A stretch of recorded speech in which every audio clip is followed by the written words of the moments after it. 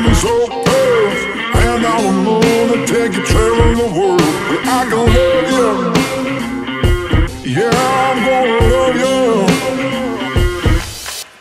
I'll give you the whole of what I've got, the fancy finds, baby, I have not. Just gonna love you, yeah, I'm gonna love you. I'm gonna love you, baby, cross my heart and hope to die. Before getting to Cartagena, we had some YouTube followers, Peter and Simon, reach out to us and offer to take us out on their brand new Lagoon 400 catamaran.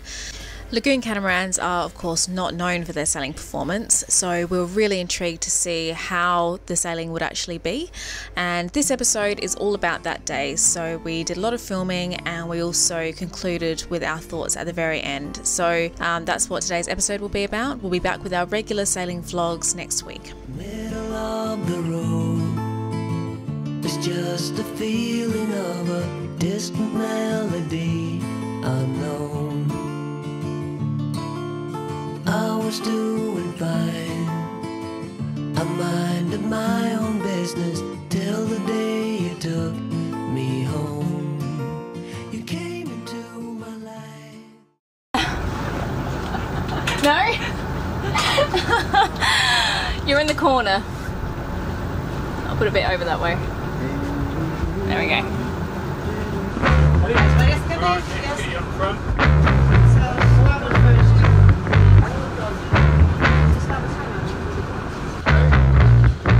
Yes, please. Lines up.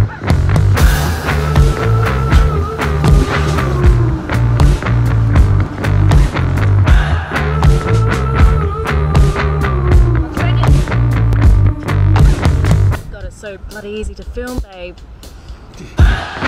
Without my love for the ocean, I would be long gone by now. It's some kind of devotion that brings me down.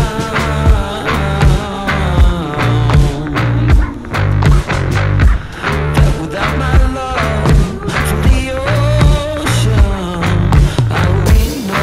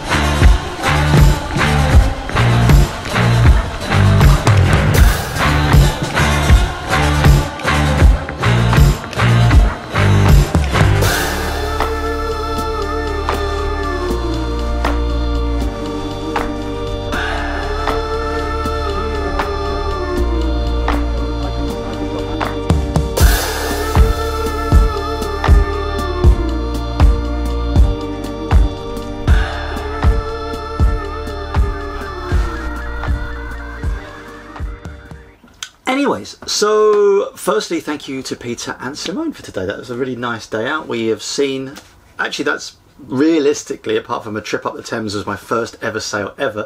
First time I've been on a catamaran. Well, it was literally my first time on a catamaran. Okay, well, briefly, what do you think? Well, a couple of things.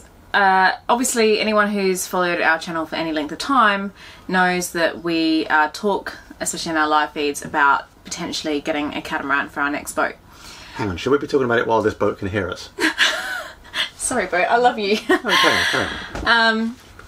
So, kind of with that in mind, we had some lovely followers reach out to us and say that we're going to be in Cartagena together, and would we like to go out for a sail on their lagoon, brand new lagoon. I think they bought it earlier this year. Yep.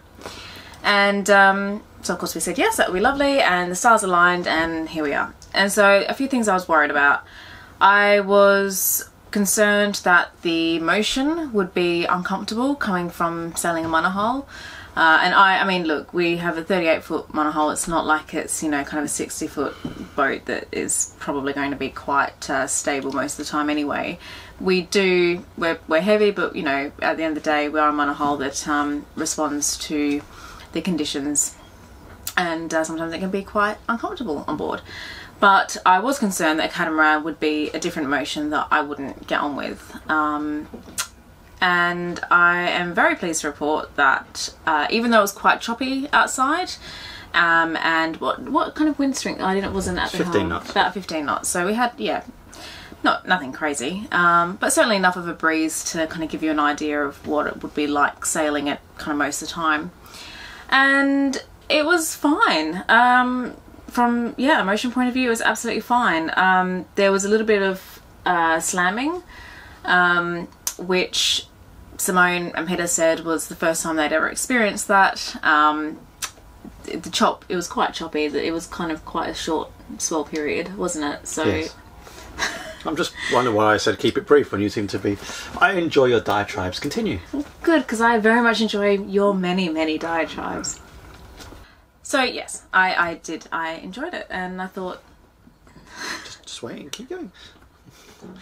I liked it. Churning it. Well, I think that I've made my point. I thought the motion was really comfortable, or relatively comfortable, and I was impressed by the sailing performance as well. Okay. Full stop. You can go on your diatribe now. No, I'm going to keep it brief. First catamaran we've really been on. Again, really. It's nice from an owner to get the perspective from an owner rather than someone who's trying to sell it to you.